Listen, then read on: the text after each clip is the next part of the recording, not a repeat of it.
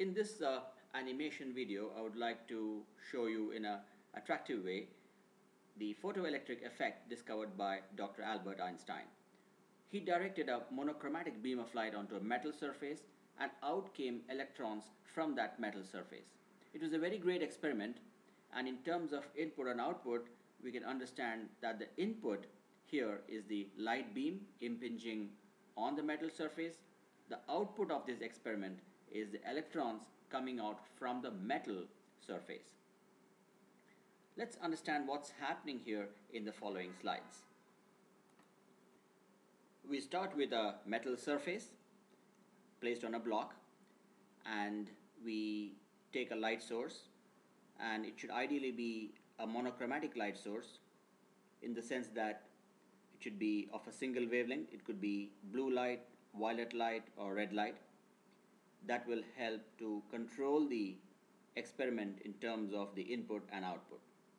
Just to recall, we have to give an input light beam, and the output we are looking for is the electrons getting released from the metal. In the slide, we see that the incoming beam is of the blue color, or we can consider that as violet. So in the Vibgyor spectrum, violet has the highest frequency and red has the lowest frequency.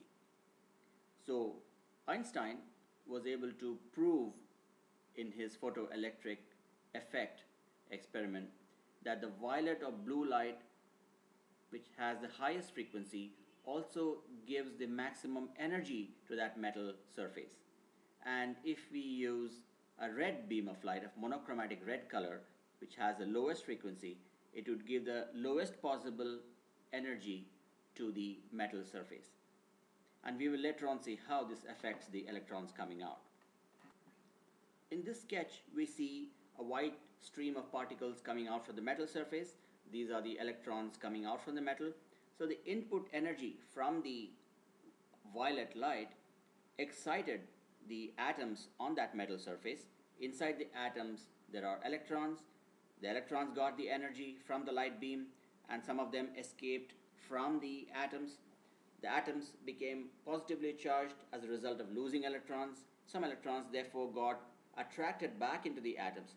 But if the energy is high enough, then the electrons will escape from that metal surface and start streaming out. This is what you see in this particular sketch. In this schematic, we can see that photoelectric effect is explained when a beam of light of a sufficiently high frequency hits a metal plate and electrons are thrown out of that metal plate. But why is the word photo and electric in this particular phenomenon?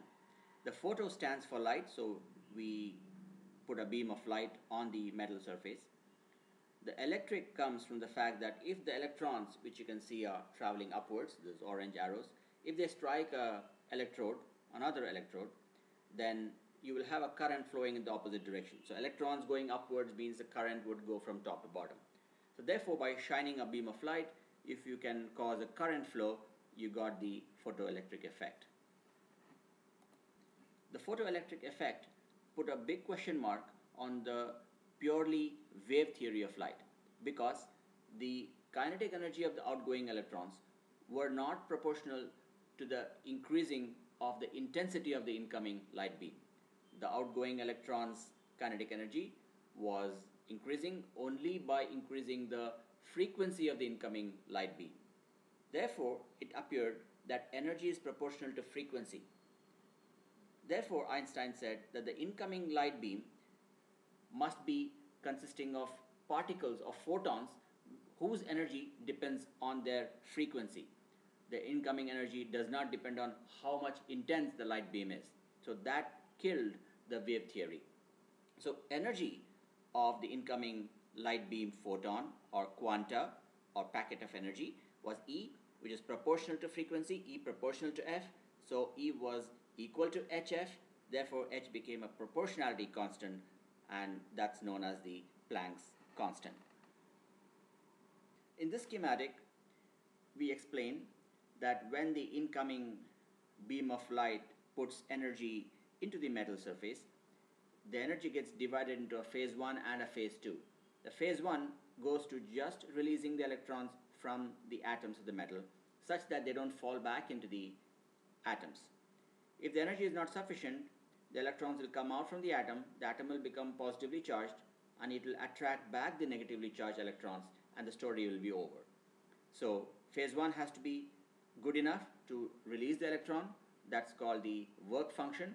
And if we put in more energy, that energy will go to increasing the velocity of electrons. So velocity becomes positive, kinetic energy also becomes positive.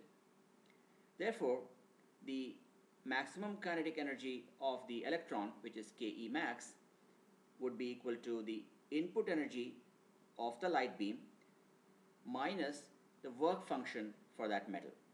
And the work function, as we saw on the last slide, is just that minimum amount of energy needed to kick out the electron from the metal surface with a zero kinetic energy. This equation is called the Einstein's equation of the photoelectric effect. Now we revisit the animation that we saw in the beginning. We can appreciate it better now. We can understand the input light as a monochromatic high frequency beam, and out come the electrons from the metal. We have overcome the work function. We have given more energy to the electrons. They are streaming from bottom to top in this particular sketch. So we can expect the current to be flowing from top to bottom. So we have the photo and we have the electric part of the effect. And I hope you appreciated the learning on the quantum theory of light.